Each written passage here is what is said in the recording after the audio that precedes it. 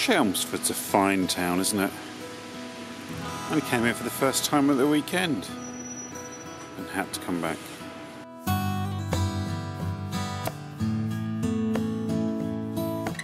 And here is our first view of the reason that we're here today. The River Chelmer. I'm going to walk the Chelmer and Blackwater navigation, hopefully reaching Maldon. Hopefully down here, just down Navigation Road, there's a turning that takes me on to the Chelmer and Blackwater navigation and the real beginning of today's adventure.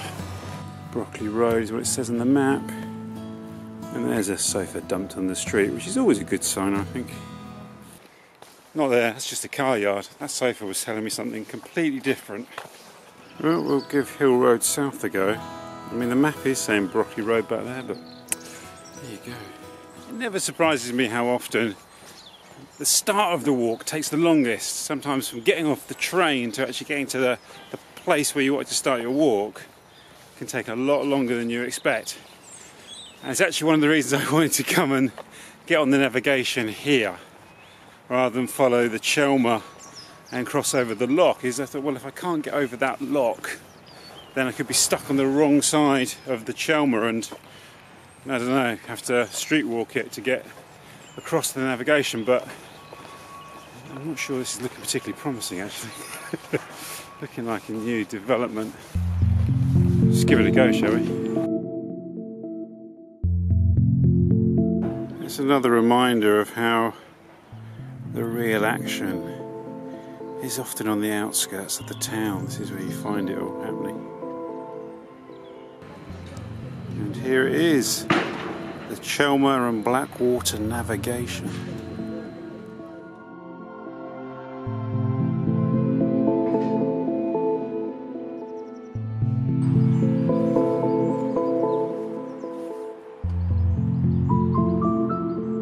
It's a really misty day. It's the perfect weather for a walk along this navigation and this river leading out to the coast at Maldon. Really looking forward to it, really looking forward to it. This walk was first suggested to me by my friend Andrew Stevens a few years ago, and you know, I parked it on the list, but then when I came out with my son at the weekend, it made me realise just how close to Stratford this is. It's 25 minutes on the train from Stratford.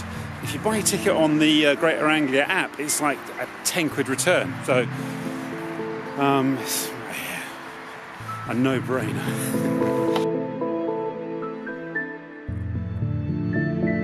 So the walk is it's just under 14 miles, like 13.75 miles or something.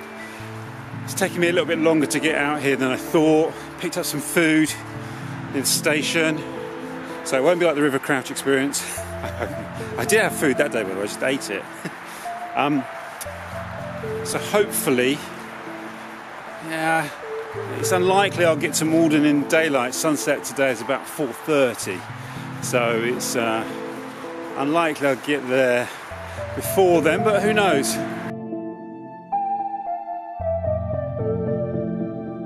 Through this field of dried teasels.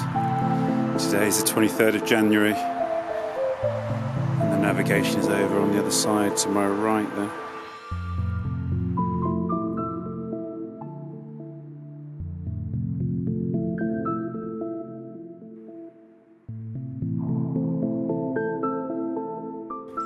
I really love this landscape around North Essex and up into Suffolk.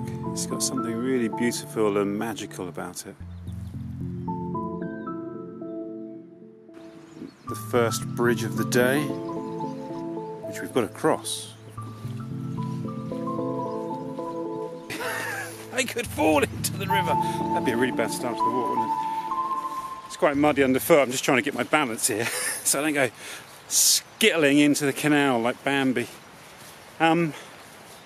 These navigation and canal walks, just some of my favourite walks of the last few years.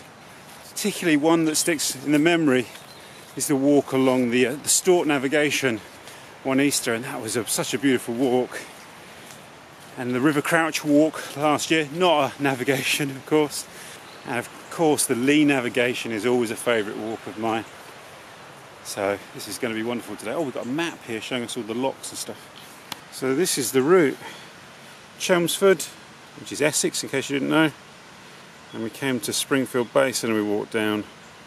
And now we've gone under the motorway. I think we're here. I think this must be Barnes Mill Lock. And this is where we're going. I mean, you can see that it's possibly a bit optimistic to get this all done in about 4.5 hours. But yeah, we'll give it a go.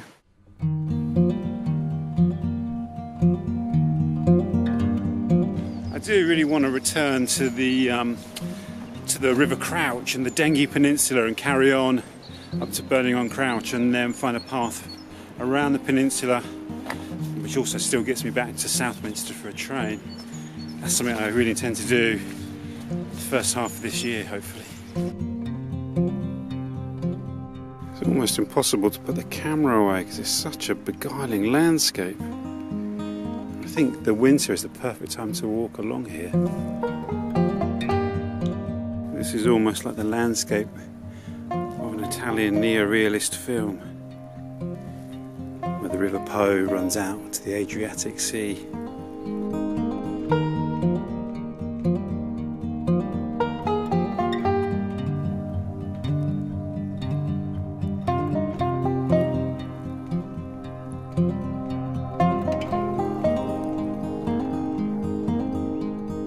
That's an interesting looking building over there. To hazard a guess, I'd say it's something to do with water or water treatment. And here, just to the other side of this brick bridge, we have our first boats. What a wonderful place to live on a narrowboat. It's a lovely old building over there. I wonder if that's the lockkeeper's cottage.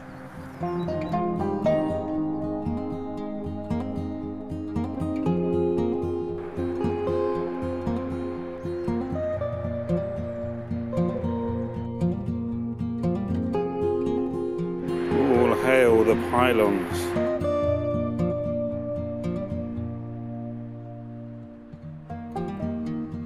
This is brilliant. I love this tree growing directly underneath the motorway.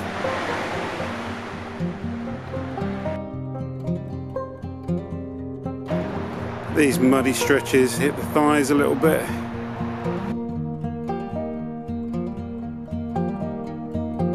Now here's something a little bit interesting. Beside the lock there, can you see it? Any guesses before I zoom in? We've got a Second World War pillbox here. Look at this, right beside the canal. Because we're very close to the east coast here. We're, at this point I imagine we're only about 8 miles away, 7 miles away. Got a very light drizzle now, which perfectly suits the grey skies. I'm having to keep the camera in my pocket. It's not too cold. As you can see, I've taken my hat off, exposing my bare head. This brick-lined drainage ditch here running beneath the motorway. I'm sure there's a creature that lives down there. I wonder what his name is. I can just imagine in the summer how this will be a beautiful field of swaying wheat rising beside the navigation. It's about 1:45, 12:45. I think I'm probably about a third of the way along the walk. I don't know. I don't really want to check at this stage. I don't want to be too conscious of distance and time and things like that. But I'm making good pace. It's a bit hard going over there. It's quite a long stretch of muddy path back there. So it makes your legs a little bit like, oh. But this is good going now underfoot. It's so beautiful just to be out here, you know. This is a great time of year for walking. There's a curious kind of red strip of plants over there. I wonder what they are.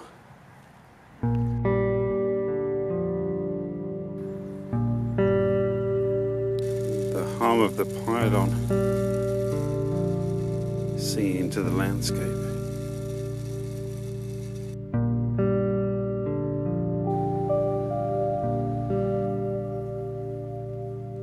Now this is the kind of point where you get footpaths striking off across the countryside, which are very tempting.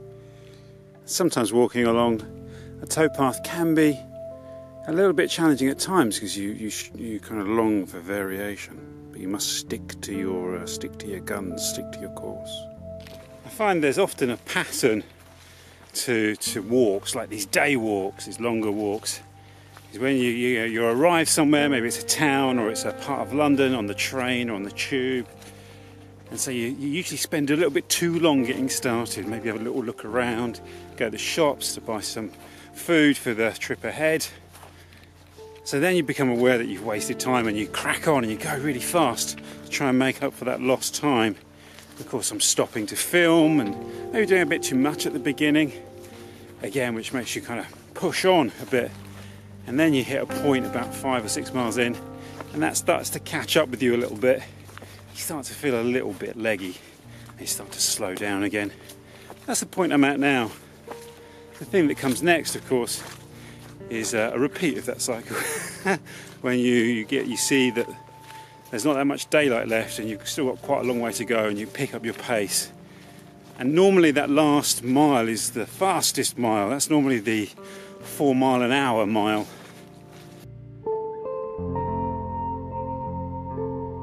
This walking where your feet are just sliding all over the place and you can't walk in a straight line and you're slipping and sliding on this mud.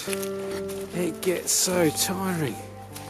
It's been like this for at least a mile or two now and my legs are starting to feel quite tired.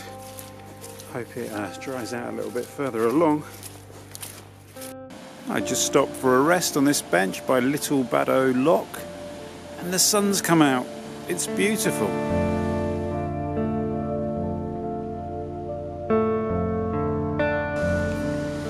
I've got plenty of provisions with me today. I've got a giant oat bar, I've got a bar of chocolate, I've got an M&S ham and cheese and pickle sandwich, and I've already eaten like 2 sort of sausage rolls as well, so no shortage of food today, and I've got plenty of water. So I think I have to cross that bridge there and walk on the other side of the navigation from here. Somebody's actually getting down into the water on a paddleboard, which I am in awe of that person.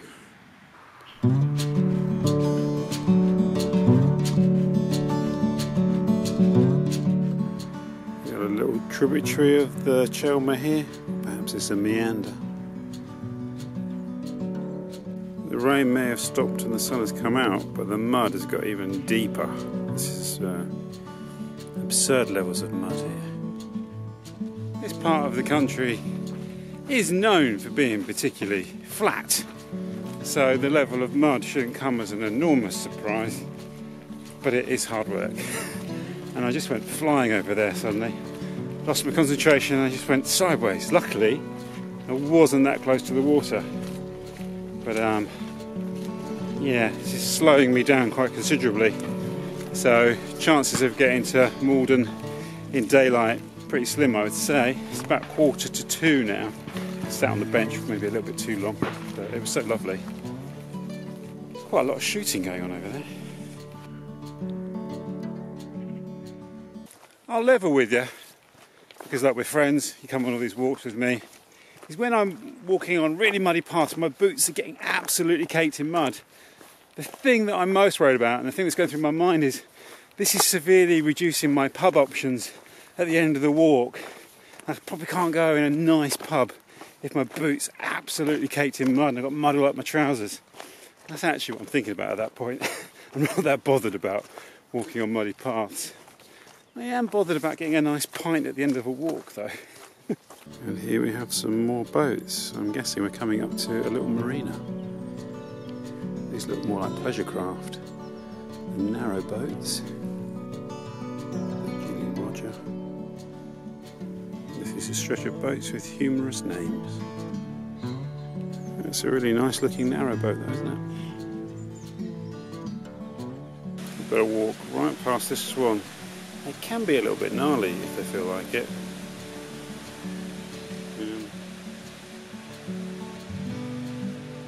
should I take the path of least resistance? And here we are at Paper Mill Lock, which is quite delightful. There's a little cafe here.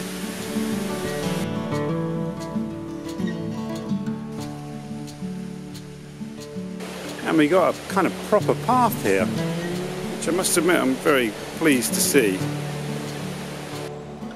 Another really delightful little bridge over there. I think now we're staying on this side of the navigation for at least a little bit longer. So, see where we are there by the Paper Mill Bridge. Look at that place on the other side of the canal. It's called Multum in Parvo. That's a name and a half, isn't it? And we're now back to the muddy paths again. Some glorious looking countryside up there.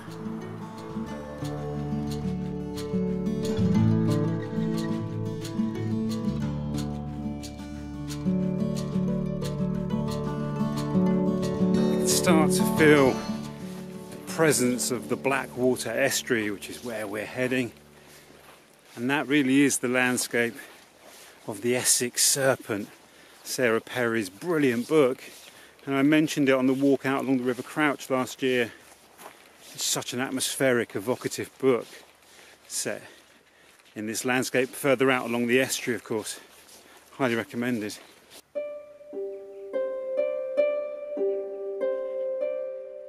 The navigation feels much wider here as we're moving towards the main mouth of the estuary down at Maldon.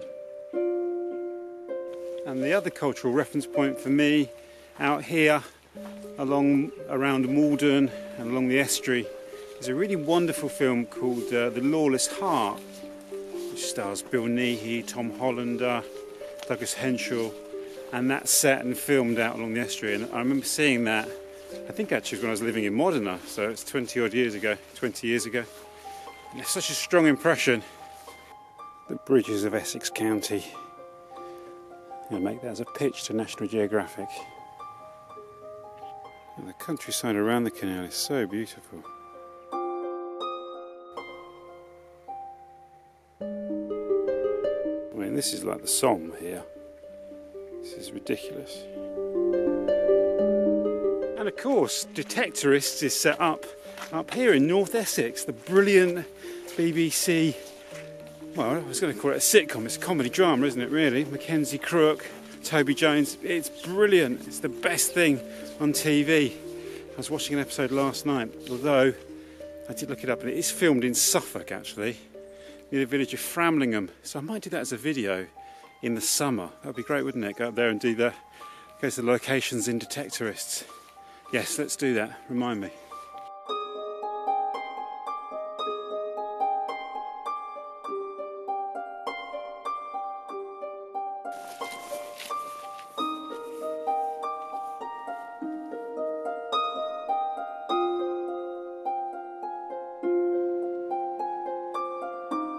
So now we've got to wade through some quite, well, I say quite deep water, deeper than you'd want to wade through. You can see down here how wet this field is.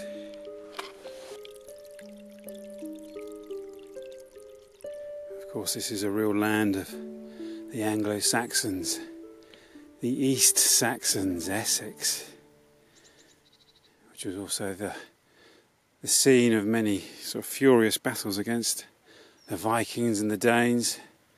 The Battle of Maldon of 991 is a particularly notable battle. A pair of swans out in the field here.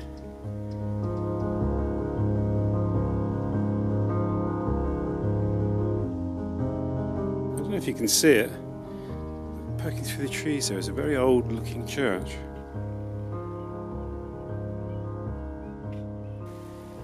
So this is Alting Church, which has been here since 1150, and apparently it was once a very sort of important place of pilgrimage, ranking alongside Walsingham. So it's just coming up to 3 o'clock. Just passing through Alting, which is roughly where I thought I'd be at this time of day. So it's, you know, we're making decent time. Lots more slipping and sliding around on the sort of muddy, sort of angular path there. Very hard going, difficult to stay upright. The worry for me is it does take its toll on my sort of dodgy left knee that I had surgery on. That starts to ache a bit, which is all right, but if it starts to lock up, I've got a problem. Well, actually, I needn't have gone around that field there, because I actually need to go over that footbridge, which means going back through this swamp. Yeah, here we go. And that's my path there up ahead. Because it's about 3:30, I'm having to eat on the go. I haven't got time to stop and eat. There must be a ton of mythology connected with the River Chelmer. I thought that was a bridge, but actually it's just a couple of pipes crossing the river. I'm aware that I've used the words river, canal and navigation kind of interchangeably as we've gone along. It's partly due to my own confusion about the extent to which this is the Chelmer or just a kind of a straightened section of the Chelmer like you get with the Lee navigation of the River Lee in parts as well. But this is actually, this is the River Chelmer, so it's the river, but it's also, if you look on the map, this is marked both as the River Chelmer in these reaches and the Blackwater and Chelmer navigation. So it is both the river and the navigation, the canal and the river also. I hope that clears that up.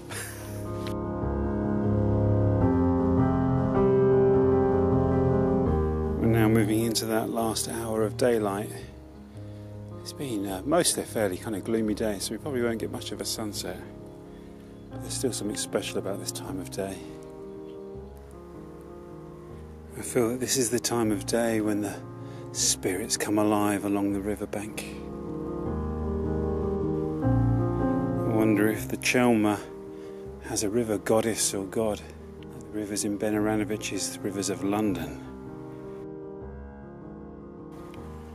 A misty stretch of the river here. If the Chelmer does have a deity, this is where they reside.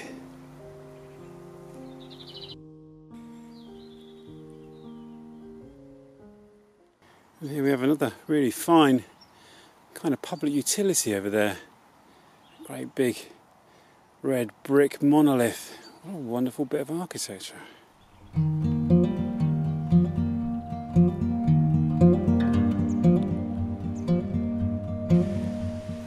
Beautiful sight, isn't it? A swan in the river, and the reeds behind.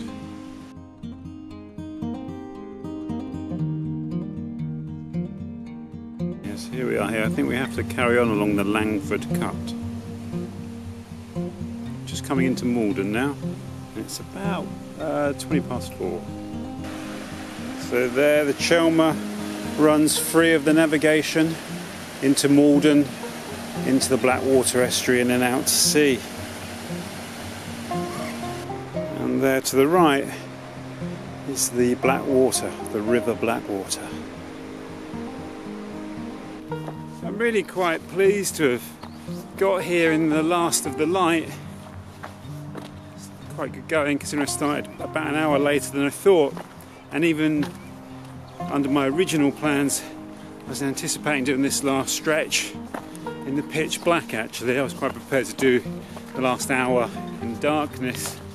So this is a huge bonus, and I'm quite pleased to have done it with that terrible 10 miles at least of slipping and sliding and twisting my ankle and twisting my knee in that deep mud along that path.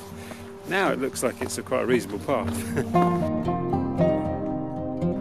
So the light's about to fade now. It's just about to get dark and I'm coming into the edge of Maldon.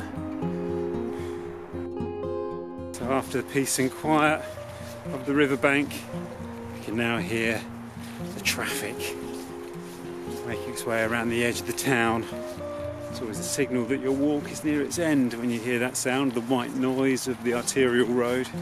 So this point here by this footbridge is where I think I'm going to turn away from the navigation, because now it goes in a loop round to Heybridge Basin, which I believe is really worth doing, but it will take me away from the town and from a bus back to Chelmsford. So I'm going to head back towards the River Chelmer and see a part of the Blackwater estuary, hopefully. The Tesco's Extra on the edge of town.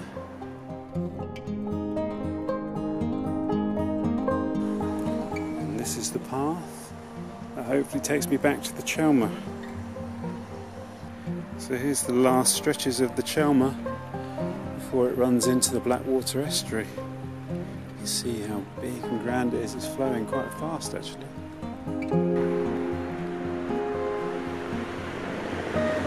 Unfortunately it's too dark to actually see anything along the quay here, but I'm going to have a little wander along.